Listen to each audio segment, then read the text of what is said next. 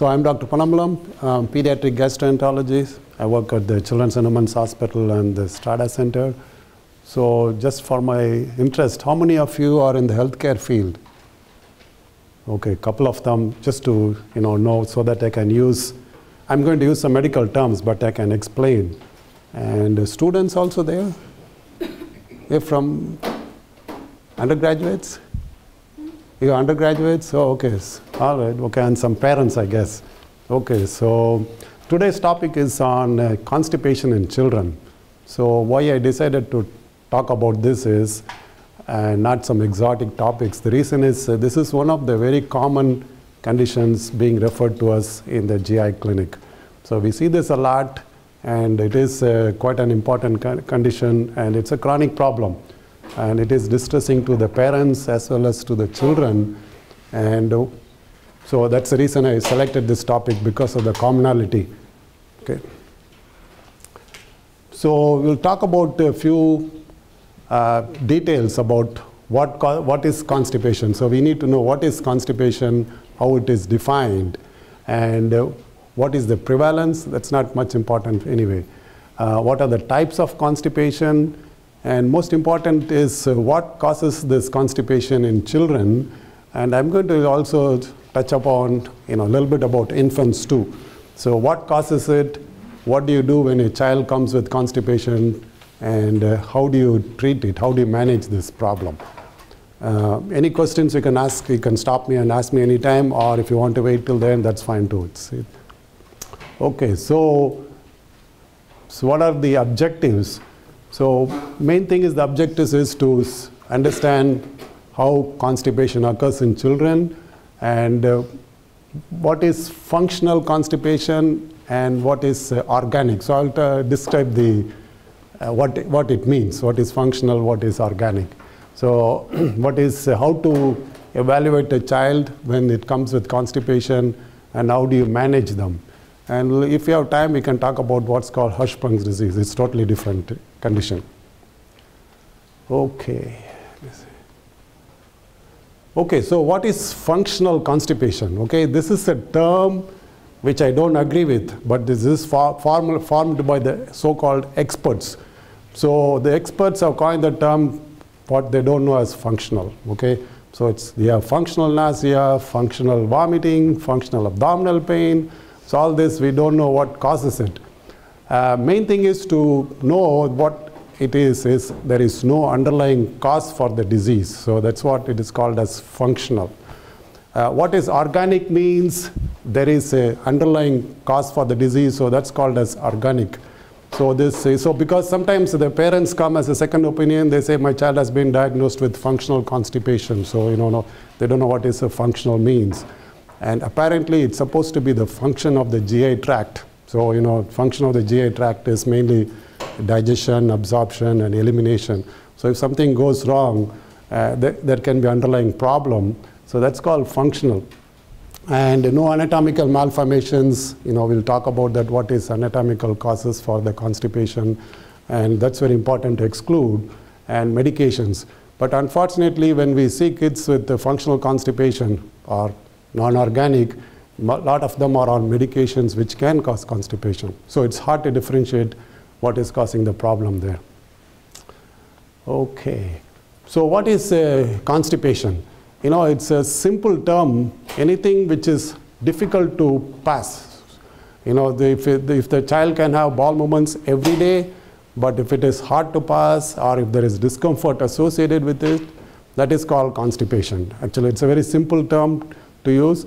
So sometimes the parents come and say, my child has a bowel movement every day, why do you say it is constipation? I will go through it later on why it is that, especially if it is very hard.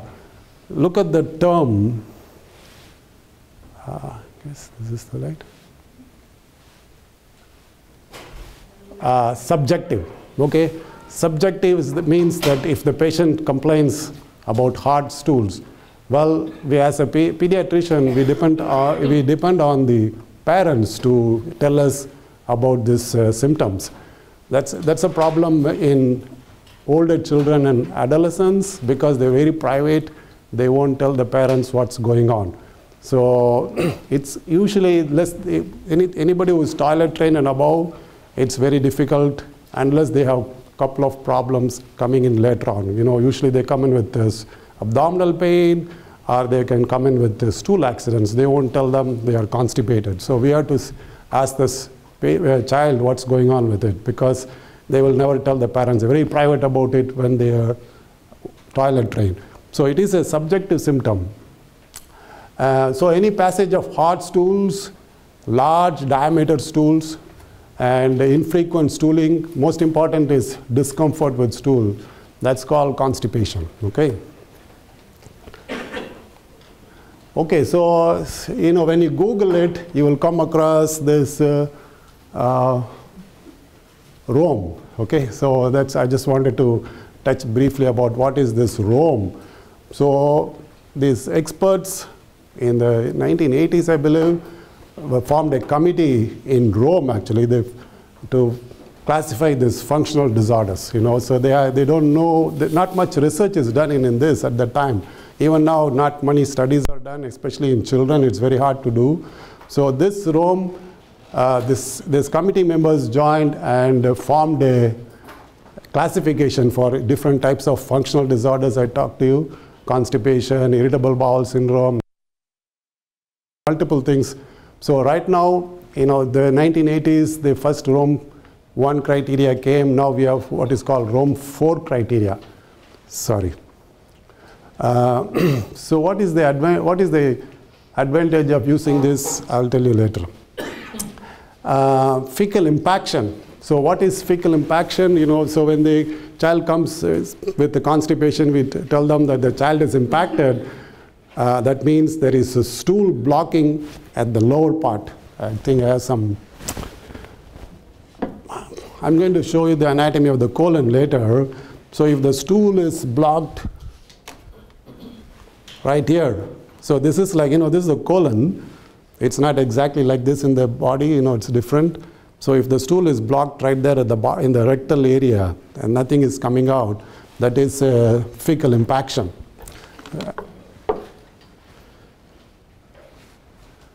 Okay, so this is the Rome criteria. So what is, I'm not going to discuss in detail about this. So what is this Rome criteria used for?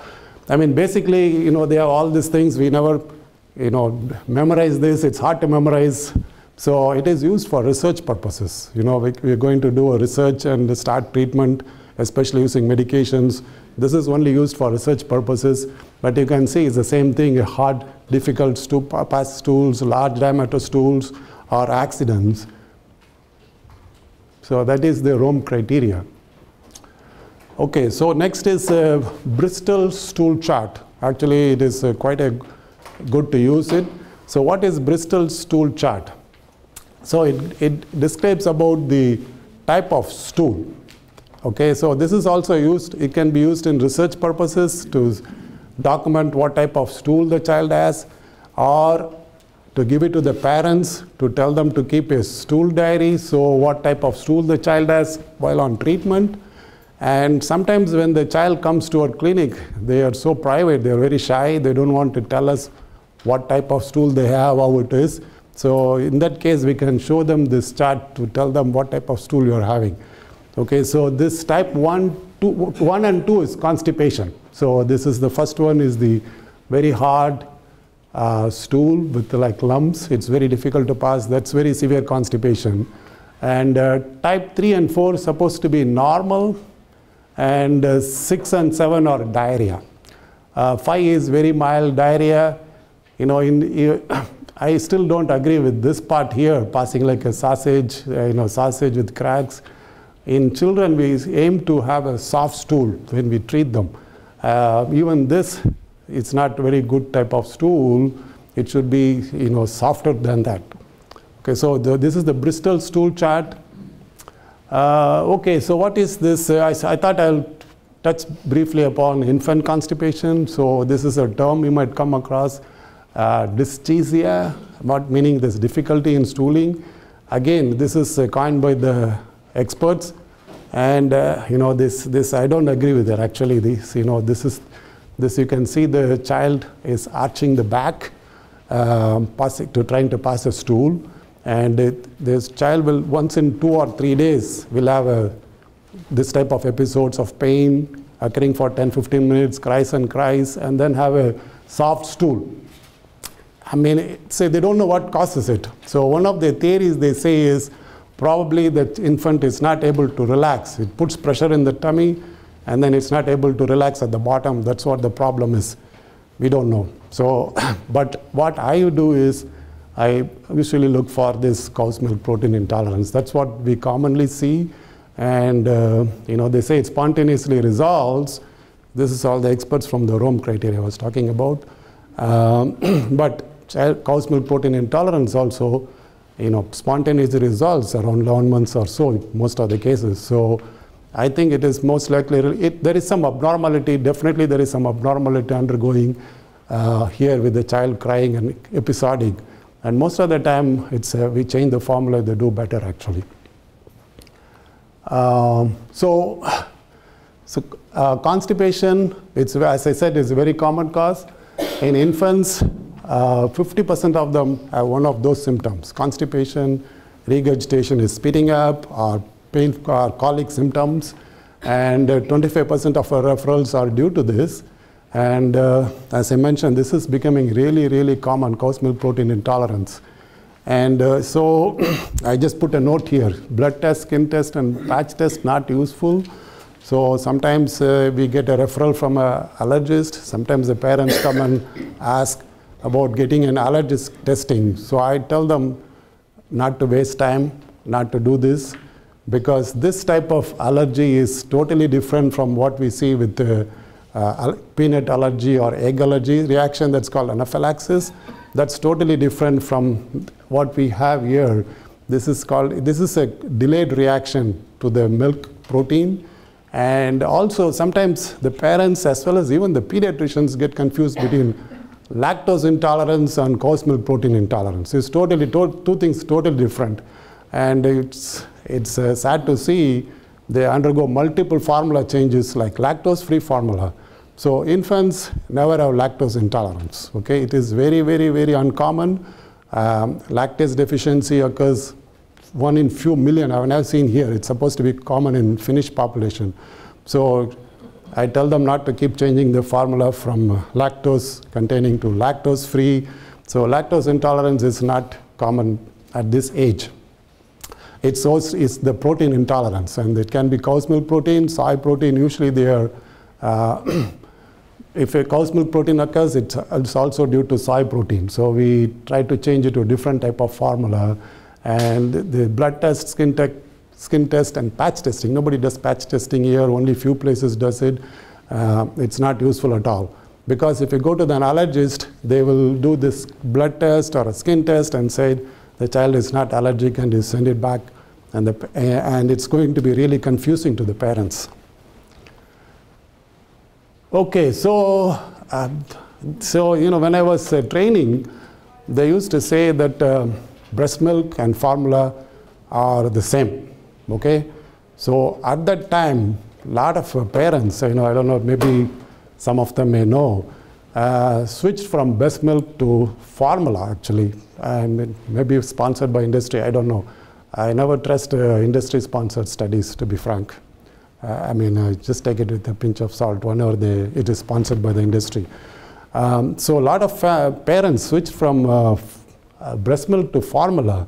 It took a lot of effort from the pediatricians and the doctors to go back to the breast milk. So you can see the breastfed infants have a good bowel movement 7 times to 12 times a day sometimes. And very occasionally they can have a bowel movement once a week, even up to once in 2 weeks. It's sometimes the frequency varies in breastfed infants. But in the formula, the constipation is much more common. What is it? Why it is? Nobody knows. But one of the theories is, there are different types of fat, and the breast milk has a lot of this unsaturated fat, long-chain fatty acids. They can't replicate it, so they use the palm oil or vegetable oils. And one of the theories that may be one of the reasons they get constipated. So formula is really constipating. And then when the solids are introduced at 4 months, they can get constipated. So look for alarm signs. So what are those alarm signs? We'll go through that next few slides. So we need to know what is the frequency. So in older children, so what is the, as you can see, as they get older, the frequency decreases. So the infants, they can pass up to 3 to 4 stools a day. The child, around 2 years, 1 or 2 times a day. The adults, it varies from 3 times a week to, once in 3 times a day to 3 times a week. And why the infants and children have much more frequent bowel movements? That is due to what is called as a gastrocolic reflex. So what it is it's important to know that. So when they eat, the stomach sends a signal to the colon to empty. So that is predominant in infants and children. Actually, we make use of that while treating constipation. So that is called gastrocolic reflex. It's very predominant in children and infants. It's not as much pronounced in adults. So child eats, some of them you can say they just rush to the bathroom. That's normal actually, that's very normal. So why cow's milk intolerance causes constipation? So usually, the cow's milk protein intolerance, usually they cause diarrhea and blood in the stool, but occasionally it can cause constipation. Actually, not occasionally, it's more frequently now. And they think it may be related to the irritation of the rectum from the protein intolerance. And so we do change the formula if they come in with the constipation, to protein hydrolysate. What it is it's a broken down protein. Okay, so what is fecal incontinence? I'm going to talk about fecal incontinence too because it's part of the constipation. So again, you note the term functional, meaning there is no underlying organic cause for the stool accidents. So it is defined as usually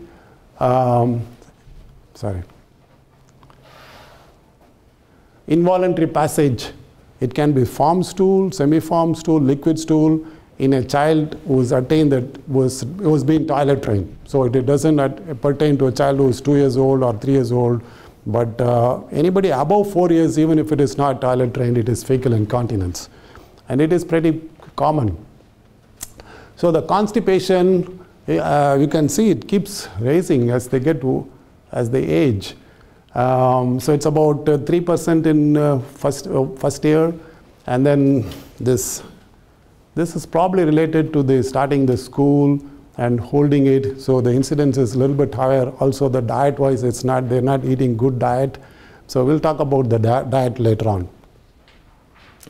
And this is one of the common problems we see in our clinics, 25%, maybe more actually. So we do get a lot of referrals for constipation. Unfortunately, I think it's the diet, the poor diet, the fast foods, the junk foods, the processed foods, and sodas, so not drinking water. I think it's that's main reason for all these problems, and with that type of diet, obesity is prevalent, hypertension, diabetes, knee problem, and we see a fatty liver, which can lead to cirrhosis. So I think it's related to the diet, one of the reasons. Okay, so I just told you, we talked about what normal anatomy of the colon. So when the stool comes through the small bowel, it is liquid. So it is liquid, it has the roughage with the waste material and water, and usually it is green in color because the bile is green in color. Okay, so then it transits through the colon. This is the right colon, the middle colon, the left colon. This is what is called as a sigmoid colon. It's supposed to be S-shaped, and the rectum. So as the stool transits through the colon, it can take anywhere from 8 to up to 16 hours to go through it. And so what happens is the water is absorbed and the electrolytes are absorbed. Some of the fatty acids are absorbed. So colon is very important. So if they don't have a colon, it'll be a liquid stool. So it forms a formed stool and it comes to the rectum. So that's where the stool is stored. Okay, so it's important to know this rectum and the sigmoid colon. I'll tell you later why. Now that's, a lot of people know that as the large intestine. Yes. Is it the same thing? Large intestine, yes, correct. Large intestine, yes. Small intestine and large intestine. So this is the small intestine, this is the large intestine. And as I mentioned, it is not exactly like this in the body, its shape varies. Sometimes this can come down all the way down to the pelvis, and this can rise up to the belly button. So I will show you that. Okay, so basic knowledge about what happens about what we call as defecation, that is pooping. So as I mentioned, the stool comes and stays in the rectum here, and so when it is in the rectum, it distances the colon. So when it distances the colon, that sends a sensation to the spinal cord and then to the brain. Okay, there is stool there, whether you have to go, not to go. So if there is no bathroom there, no facilities, okay, so we can hold the stool. And at appropriate time, there is two types of smooth muscles inside. One is called the internal and the other one is the external. So this is not under voluntary control, so it is always tight, it's always closed, kept tight. And when the person or the child decides to poop, this relaxes, and then this one is under voluntary control. So this is called the external sphincter. It's under voluntary control. It can be kept tight, closed, so that that's how the withholding starts. So when they decide to go, they can relax this and look at the angle. So as I mentioned, it is not straight. All the pictures say they'll show it is all straight like this.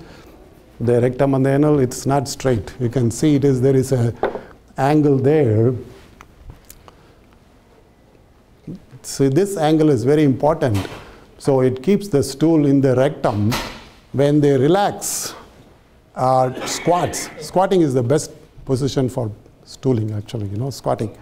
So when they squat, this becomes straight and the stool comes out. So there are different mechanisms involved with the stooling. So in child who holds it, they will squeeze and they will stand like this, so it won't come out. So this helps to understand what's going on. Now, how long, once your food gets in your stomach, how long is it before actually it exits your body? But it depends on the transit. So it up to 24 hours. Yeah, so come to it has to go through the stomach. It's about 4 hours. Then it goes to the small intestine. It takes about 8 hours to absorb all the food, all the nutrients. Then through the colon, it about 16 hours to go through the colon to come all the way to the rectum. This is in normal.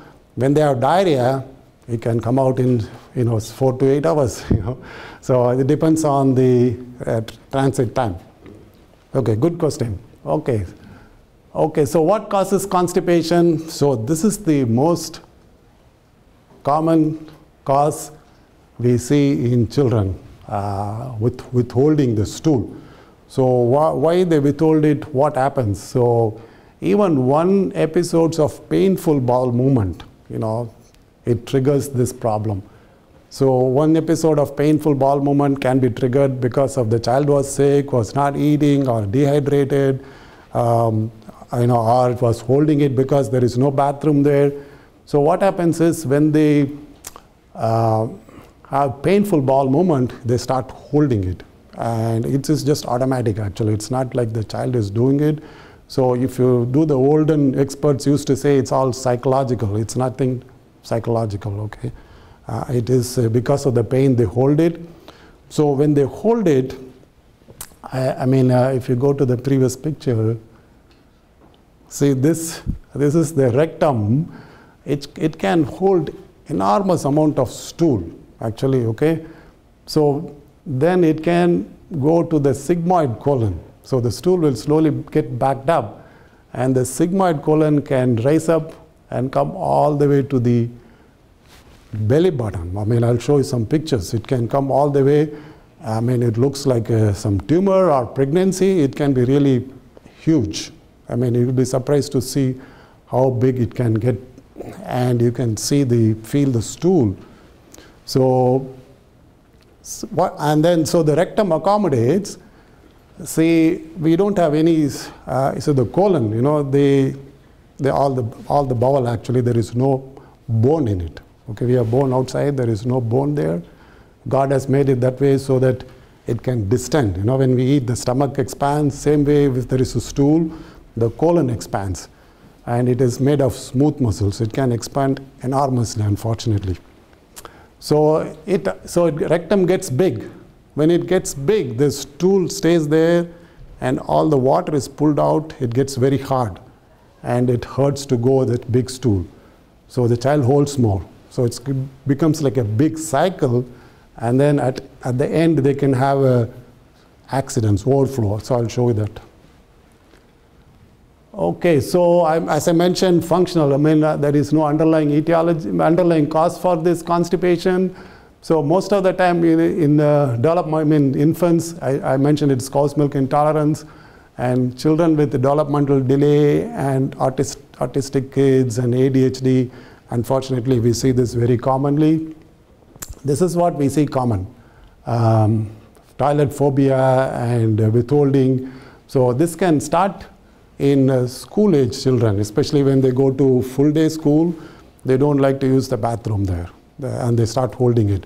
The reason is either there is no privacy. I mean, you'll be surprised to know that some of the schools, they don't have doors for the bathroom. So the child don't like to sit there.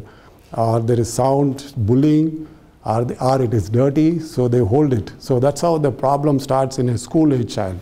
So certain ages, it's more common at certain ages. One is, you know, when solids are introduced, at 1 year of age when cow's milk introduced. The other one is during the time of toilet training, the child refuses to undergo toilet training, or when the child starts school. So this is the most common cause. We see the toilet phobia and bathroom avoidance. This is not very common. It's the slow, what is called as the slow transit constipation. Everything is moving slow. And there is no exactly genes involved, you know, it's not a genetic condition, but by studies it shows that if it occurs in the parents and grandparents, the constipation is a little bit more common in the children compared to the general population. And this contributes to the constipation. I talked about the diet. You know, the current diet of children consists of pizza, chicken nuggets, French fries, and sodas. I mean, unfortunately, that's what they eat and drink. And school diet is no better. Actually, they give like pizzas and chicken nuggets, not much vegetables. I mean, unfortunately, the healthy diet is more expensive than the fast food or the unhealthy diet or high-calorie diet. So that's the truth, unfortunately. Unfortunately, we don't see this much. So organic means, you know, as I mentioned, there is some underlying cause for that. And that's what we have to make sure when the child comes in with constipation, there is no underlying cause. Anatomic means there is some abnormality in the position of the anus or abnormality in the placement. I'll show you some pictures about that. Abnormal, you know, low tone. This is we don't see this very common. All this we don't see this commonly, but it is important to make sure they don't have it.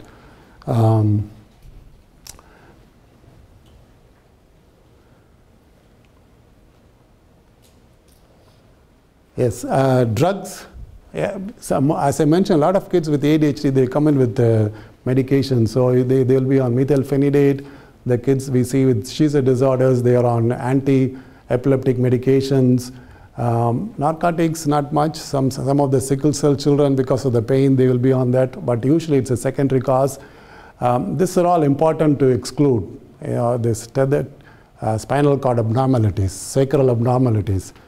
This is a tumor. I mean, actually I've seen only so far. This is a very aggressive tumor. Luckily I've only seen 2 in my life. So I mean, in my practice so far. That's a very aggressive tumor which can cause constipation. Spina bifida, which is like abnormalities in the spinal cord. So that has to be excluded. Hirschsprung's disease is not, I mean, it can happen. Usually it's also a nerve abnormality. And we always look for high calcium and thyroid and celiac disease. So, you know, I think we talked about that, starting solids and then, you know, some acute episodes of severe pain followed by holding it, and toilet phobia. So this is the most common we see, toilet phobia and stool holding it. That's the most common we see. So if the child comes with constipation, what do you do? How do you evaluate? So history taking is most important, and the examination and test. So what are the tests to do? What do you ask in the history? So what age it started? So if it starts in infancy, especially, you know, before 1 month of age, you have to exclude other serious problems. So age at 4 months, you know, it's due to solids. 1 year, probably due to cow's milk. At the 2 or 3 years of age, unlikely to be due to any serious diseases, but some conditions can cause constipation at that age. And how long the child has been constipated, how often the child has a bowel movement. So as I mentioned, sometimes the child has a bowel movement every day, and still they are constipated because of the hard stool. Or the other thing is they might pass a small amount of stool every day, and you could be surprised to see how much stool they can accumulate even though they have a bowel movement every day. So consistency is whether hard or loose. And one caveat is sometimes when the child has a stool accidents, it can be loose stool. I mean, I have a couple of parents bring them, actually referred from pediatricians as diarrhea. Okay, so when you do a rectal exams, where you check the bottom, it may be liquid stool there, and if you suspect stool fecal incontinence or stool accident, you get an X-ray, you can see enormous amount of stool. So it's like a spurious diarrhea, so you have to be very careful. And sometimes the parents themselves give them Imodium, which is like a constipating, so you're making it worse, or the pediatricians have put them on Imodium. So that can fool you. So it's not like always hard stool. Children with stool accidents, it can present like diarrhea. So that is very, very important to remember that. So diameter of the stool, as I mentioned, if it's a large diameter stool, frequent passing. So what happens is the child holds the stool, and so they might have small amount every day, but once in a week or once in 2 weeks, they can have an enormous amount of stool which clogs the toilet. They have to use a plunger to do it. Yesterday, one of the child the mom said the stool was like this. So it can be really big stool.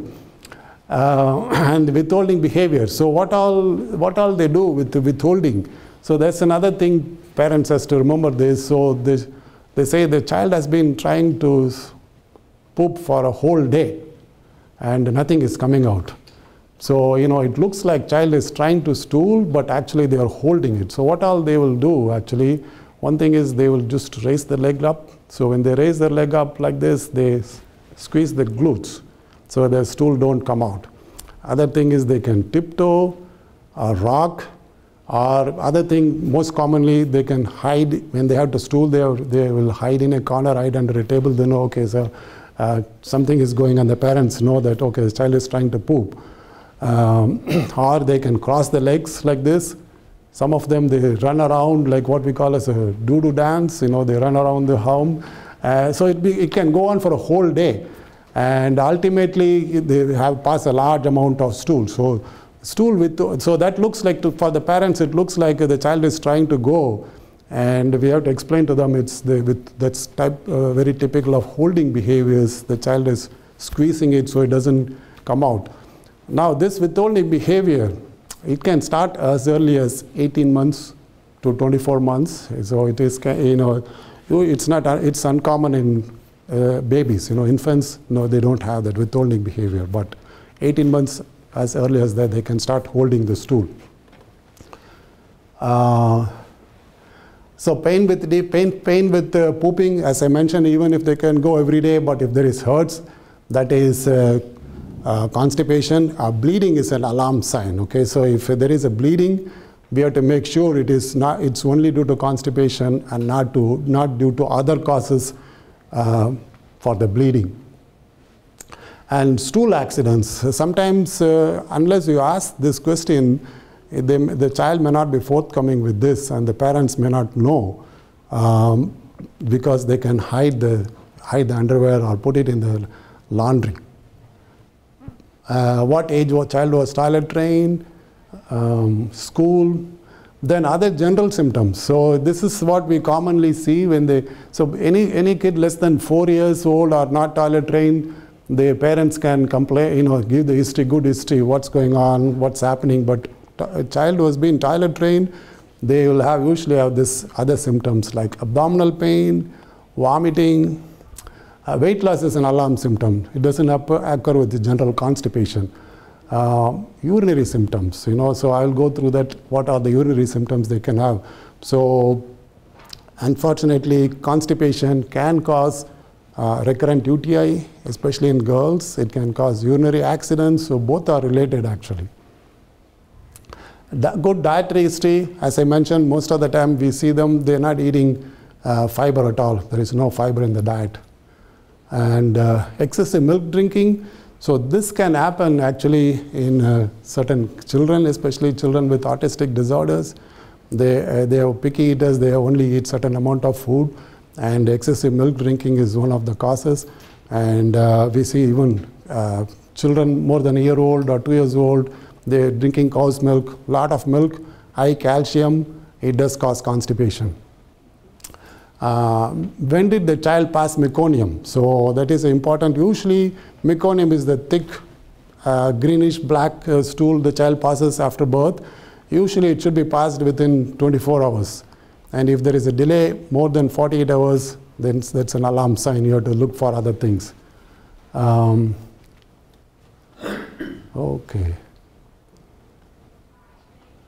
So this, when the older children come, they come in with abdominal pain. So the pain can be going on for a couple of months. And sometimes it can be really severe, especially before having a bowel movement. And usually pain is around the belly button area. Sometimes it can be all over the belly. And, sometimes they can be present with vomiting. We see a lot of kids when they are stool impacted, they can present with vomiting, especially when they strain. So they go and sit in the bathroom, they strain, and then they throw up. And I talked about the gastrocolic reflux. So that is a natural, what is it? So food enters the stomach, it tells signal to empty the colon. So that is very important. If there is a stool in the colon, you don't have hunger. The appetite is poor, they don't eat because it's all full, nothing comes out. The child feels better after they have a bowel movement, the appetite improves, they eat better. Also irritability is in younger children, infants who cannot express well, and they might have urinary symptoms. So once in few days, sometimes once a week, once in 2 weeks, they pass a large amount of stool and it clogs the toilet and they feel much better after they poop. So we talked about that, what they do for, how do they hold the stool.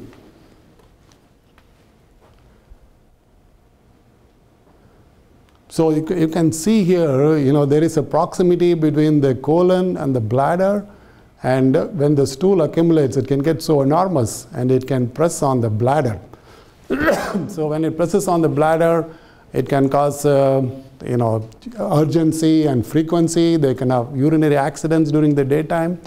And sometimes what happens is when they press on the bladder, you see there is from the bladder, from the kidney, urine comes through this, what is called a ureter. So when they press on the bladder, it can be so enormous, they'll have a backflow of urine. Actually, so it called vesicoureteric reflux, it's a backflow of urine. It can damage the kidney actually. So it can happen, but it is not very common.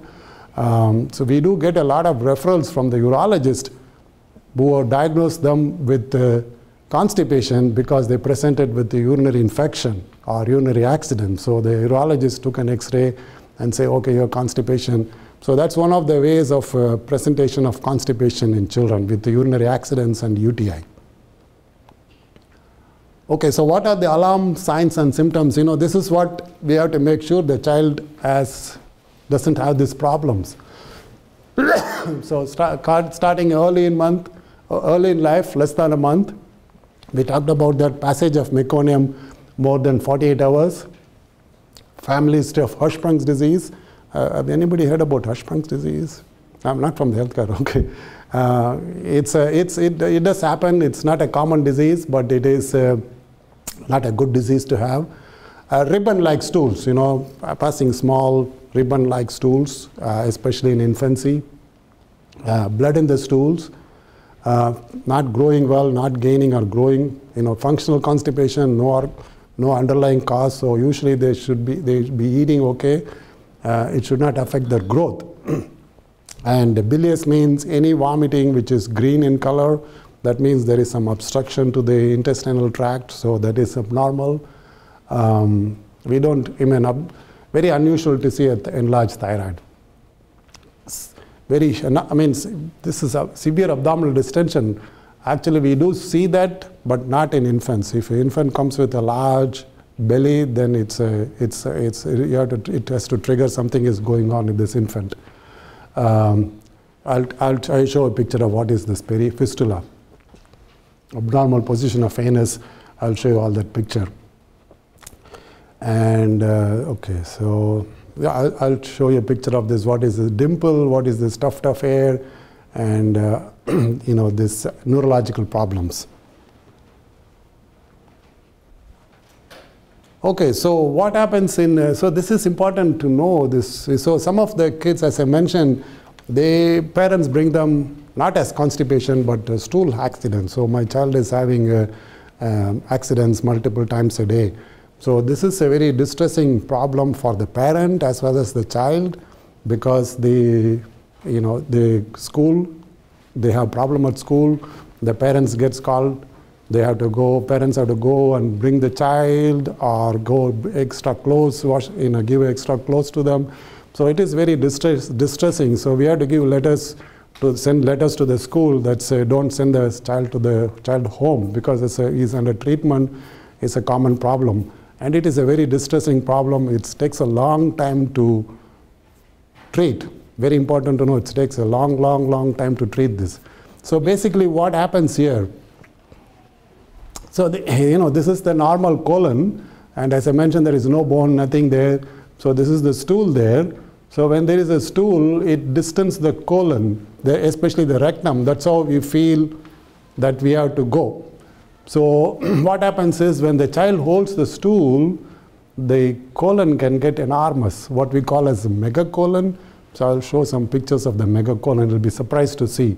So that's called the megacolon. And then you can see the muscle is nice and thick here. It gets stretched out. And there's filled with a lot of stool with gaps in it. So when there are gap in that, as I mentioned, the stool coming from the small bowel is liquid. So it has no place to go. It can leak around this and appear as diarrhea. So that's how they can present as accidents. Now the other thing is when it is stretched out, I showed you the sphincter at the bottom. It gets stretched out and it decreases the sensation actually. So the child unfortunately don't feel it. Okay, so sometimes we see the parents punishing them. It will make the problem worse if you punish them, because they don't feel it, they don't know what is happening, and they're not aware of it.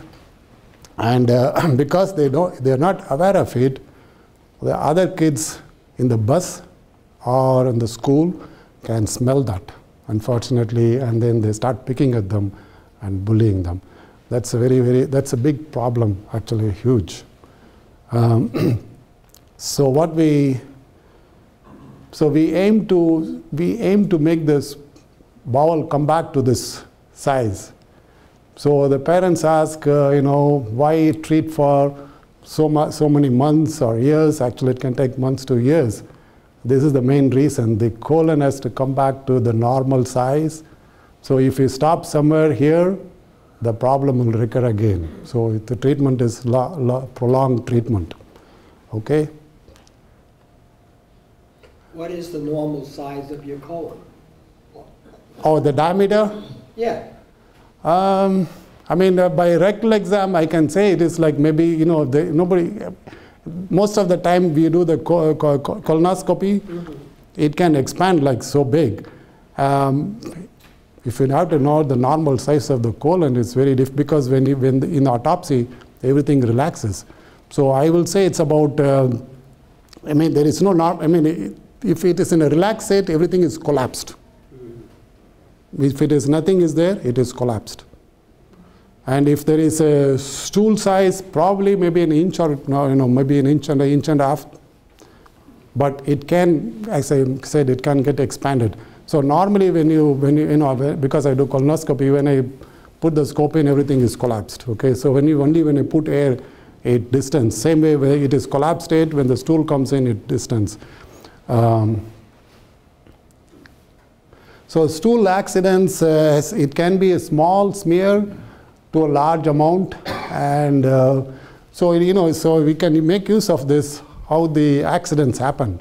So I mean, what type of accident it is. So sometimes if you see like a skid mark in the underwear, that means the child is holding the stool, it comes and goes back in. And sometimes you see a smear of stool that may be leaking around. Or sometimes you'll be surprised to see a large amount of stool, like a solid formed stool. That means there is a huge amount of stool, and the sphincter, child cannot hold it because it's all stretched out and it is so weak. The child cannot keep on holding it. Sometimes it relaxes, and then you have some stool coming out. It can be a large amount of formed stool. That's where it is very distressing. And this is what, sometimes it can be pasty or clay-like, and then they think it is diarrhea. So child is not aware of an episode, so that's why I said you should not punish the child. And they do. I asked a couple of teenagers, and the parents brought them because they say they saw dirty clothes in the laundry. So that's how they thought, okay, there's something is going on. They brought this happens in adolescence more commonly, and you'll be surprised to see, even in adolescence, there's stool accidents. It's can happen. Okay, so that is school difficulty. We talked about that. So a little bit about ADHD actually. So unfortunately, we do see constipation more commonly in ADHD kids, and also stool accidents is more common in ADHD children. So they are on multiple medications which can cause constipation. Now the stool accidents, we have done a couple of studies also where there is much more common and prevalent in ADHD kids compared to the normal children. The reason is probably they are not paying attention. That's what the most common thing is. They are playing or watching TV. They don't want to take the time to go to the toilet. That's what the most common reason we see. And treating ADHD do help. So I saw one child where child looked like, was having accidents. Child had symptoms of ADHD. I said the mother to go and check for that, and they got checked, started on medication, got better.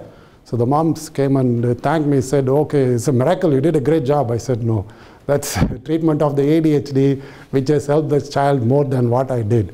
So treating ADHD, and it's not all instances, still they have some problem, but it does help treating the ADHD because they start paying attention to it. Okay, so any other questions so far? This is very distressing actually. We do see children with autism with constipation more common, and the multiple ER visits, and we might have to admit them to do the clean out because it's very hard to do the clean out at home, and they might need some enemas to do the clean out, which is very difficult for the parents to do, and they might have to get a clean out through the tube. So multiple times we have to admit them, and it is very, very difficult to toilet train them, and stool accidents is more common. And I've seen kids teenage years, 14, 15 years, still in their pull-up. So that is very difficult to toilet train them, unfortunately. Now, when you have a colonoscopy, they give you that drink to drink. Yes. And that cleans you out. But that won't work in those people? Yes, yes, it does work. So Why don't you use that instead of having to? Because they won't drink it. Oh, they won't drink it? No. Unfortunately, yeah, that's so yeah, unfortunately, we have to sedate them to do enemas. We have to sedate them to put an NG tube to clean out. So it is a huge problem. So, so I have a couple of kids where I try to, so they have once they go to the hospital, it's a very traumatic experience to them. So, so I try to avoid getting admitted in the hospital. So I try to do the clean outs, small amounts, every week to keep them clean. So to prevent these impactions and going to the hospital. So it is a difficult problem. They have only particular type of things they will drink, particular type of medication they will take. So it's a huge issue in this kids with autism. Okay, so physical exam is important. Okay, so I don't know anybody in the audience say what this is. So when I was in New York, I saw one child like this. We don't see it in US. So this child was very unfortunate. This child was referred from Caribbeans with the ostomy. Okay, I came in with ostomy. Child was like 2 years old or something like that with the ostomy for taking care of the problem with constipation. Okay, so when I looked at the child, it is typical, we don't see it in the US anyway. So it is very typical of what is called cretin. So due to low thyroid, hypothyroidism, thyroid is not working well. So when the thyroid don't work well, their facial features are very coarse, they are very short, and they have a large tongue. So I've just put a picture. So it's not very common here, but thyroid problem do happen, but we don't see it to that extreme. The reason is they do newborn screening here, so that's how they diagnose, the congenital hypothyroidism. So we look at the growth, how the child is growing well or not growing well. If the child is not growing well, as I mentioned, it's an alarm sign. General physical examination always good. Abdominal exam to check for the stool, amount of stool, how big the stool is. And this is the most important thing, to look at the bottom and the spine. So rectal anal examination and the spine examination is very, very important, especially the first time, to make sure there is no underlying cause for the problem. So rectal exam, and we always routinely check for the blood in the stool. So the blood in the stool is so, why we have to do it? Sometimes the parents are worried about colon cancer, because it runs in the family. So their parents or grandparents have the colon cancer, so they're worried about this when they come in. That's one of the main worries when they come with this problem, whether my child has colon cancer. They asked me to do a colonoscopy for a child with constipation. I refused to do that. I said, this is not an indication for colonoscopy, but we will check to make sure there is no colon cancer or anything. So, I've never seen a colon cancer, luckily, in a child. Most of the times we do see polyps, but polyps usually there is hereditary, meaning it runs in the family. They can have blood in the stool. Very, very rarely the polyp can obstruct and cause constipation. But sometimes we see huge polyps. We had some kids where there are huge polyps which can obstruct. So other than that, it's very, very unusual to have a colon cancer. But I have seen colon cancer, I'll take it back. I have seen colon cancer only one time in a child who has what is called neurofibromatosis. I don't know anybody heard about neurofibromatosis in the, which is like a skin patch lesions. So they are prone for colon cancer, but we always look for them. So that's why you check for blood, check for any blood in the stool. So we talked about this. What causes constipation in infants? Cow's milk intolerance is the most common cause, but you have to make sure there is no underlying problems. In toddlers and adolescents, functional constipation is the most common cause, but I always look for these two problems: celiac disease or gluten intolerance, and thyroid problems. So those things we have to make sure. Couple of kids, and say the celiac disease, usually they present with diarrhea and poor growth. But recently we are seeing it with constipation also in children who are overweight kids. It's very unusual. Couple of times diagnosed celiac disease in constipated children just by doing blood examination. So I think we went through all that. Cystic fibrosis, sometimes I talked about the teratoma, and this is very unusual. We don't see that much. So what do you do? So we talked about that, get a good exam, history, physical exam, do a digital rectal exam, get an abdominal. So what are the tests you can do, and what are the indications for the test? So, functional constipation, basically you just do a get a good history, physical exam, check the bottom, make sure there is no spinal abnormalities, and check for thyroid and celiac disease. Okay, so those are the common things we do. But sometimes we have to take an X-ray. When do you take an X-ray? Sometimes you have to do what is called as a barium enema. When to do it? Manometry. We do manometry here. It's a specialized testing. So there are certain indications to do this manometry. When do you do the biopsy? And this colonic transit time, you ask this question, how long it takes for it to move through the colon. So, sometimes we do these studies to check for if it is a slow-moving colon or a normal colon, or the child is holding it, and the MRI of the spine. So those are all specialized studies. Sometimes we have ended up doing this MRI of the spine. I have a couple of times when they come in with accidents, we have diagnosed syrinx after getting the MRI of the spine. Okay, so I told you about the distension. So this is, you can see this enormous distension, and it can be much more than that. Usually it is generalized, and you have to make sure there is no other tumor or anything like that if this comes with this. Sometimes the parents will able to, especially in a small child, they will able to tell us, okay, when the child is, the belly looks big, it is hard, it is very hard, rock hard, it is tough, I can't press it, in small children. But older kids, they can hide it well. Now, in small children, is there always a risk for, if they have abdominal distension after they eat, is there always a risk for gastroparesis? Gastroparesis, gastroparesis is what it is it's a term used where the stomach doesn't empty the food well. So that is called gastroparesis, and we can say it is a delayed gastric emptying. It will be a better term to use in that they say. Yes, as I mentioned, this talked about the gastrocolic reflux. So if this thing is full, it doesn't empty good. So it can happen actually, and then they actually vomit. So we talked about that vomiting also.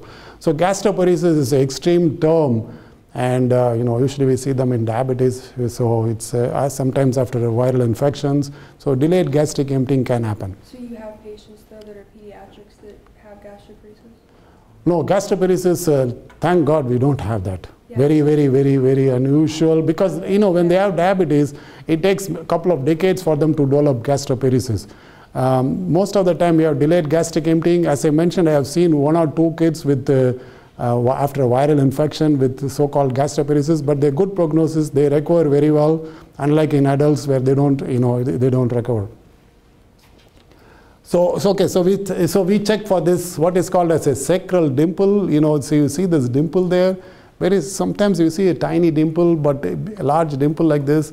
So sometimes the parents told me that, okay, I've seen this since birth, but I don't know what it is. So you have to look for this, important to look for spinal abnormalities. And this is, you can see this hair at the bottom here. That can be associated with, again, spinal cord abnormalities. So this is a little bit about the anatomy here. So we talked about it. So this anus, so this is a female child. So this is if you take approximately, this is where the tailbone comes, and this is the end of the genital. So the anus should be somewhere around here in girls, and boys will be somewhere here. So this is displaced anteriorly. So this is important to look for every child who comes with constipation. So that is called anteriorly the position is not normal. So when the position is not normal, I showed you the picture, right? The angle before. So the angle becomes much more acute. So stool doesn't come out good. So that's what important to know. So they will have constipation forever. So this is a picture of the fissure where when they have a hard stool, it cuts the lining called the mucosa, and then they have a triangle-shaped cut. This is the most common reason for bleeding in children with constipation. And when they have fissure, it's very, very, very, very painful. So it makes the problem much worse. So they try to hold it more, and then the constipation gets worse, and then they have a hard stool again. The fissure opens up, they bleed again. So this is the most common cause for the bleeding we see due to the fissure. And so when the fissure heals, they can form what is called as a skin tag. And this, if you see this, you have to exclude a Crohn's disease. Sometimes we see this in Crohn's disease, this big skin tags. This is again, if you look at the spine, make sure that it's normal. This can be associated with the spinal cord abnormalities. So this is one of the tumors I was talking about. So this is the tumor at the end. It's called a sacrococcygeal teratoma. This is a tumor. It can press on the colon and the bladder, and they cause secondary constipation. Okay. Rectal prolapse can be associated with constipation. So we do see this pretty common actually. So even last week I saw a kid with what is called as a rectal prolapse. What it is the rectum comes out when they try to poop, and then it goes back in either spontaneously, or the child or the parent has to push back in. That can happen with long-standing constipation and straining. So this is usually this will be discovered in the newborn in the nursery, okay, where this is usually they do check for all this. So there is no opening there, and the opening is abnormally placed. So they'll tell you about the perianal fistula. So you can see this black spot there. That's a stool sitting there. So this all will be diagnosed in the nursery. Usually it won't be missed, but the anteriorly placed NSAs, it can be missed. So it's kind of time. I might have to stop there, unfortunately. Yeah. Do you have any questions? I mean, I'm not able to complete it, but maybe I should do a second talk on the treatment and all that. I have a clinic, sorry, to go. Yeah, go ahead. Sorry, go ahead. How do you distinguish between constipation in a child with intussusception? Oh, intussusception. Oh, intussusception is a serious problem. Usually intussusception occurs in infants like less than 2 years of age, and the intussusception, it's a painful condition. So they come in with they have abdominal pain, so child will be crying, intermittently will be crying, and the belly distension can happen, but also they have bloody stools. The stools are described like a jelly-like stool, currently jelly-like stool, and if it is not treated, within 24 to 48 hours, 24 hours, the child will go in for shock. It's a very serious problem. Yeah. If you have a child who has constipation, and you start on the Miralax and do dietary changes and try to increase water intake, I know you said it can take a long time. I mean, how long is how long, and at what point do you start weaning? The Miralax, okay. Do they stay on it forever? I mean, when do you decide it's time to try them off? Good question. Okay, so couple of things. One is you have to make sure the stool is not coming out enormously big. It should come out small. Second thing is you have to make sure the child has a spontaneous urge to go.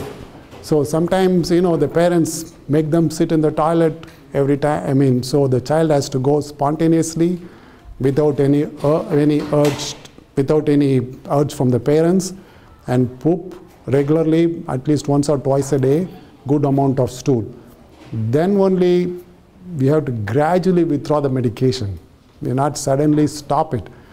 Now the problem is the studies, it shows that the recurrence rate is 50% even after stopping even if they get better.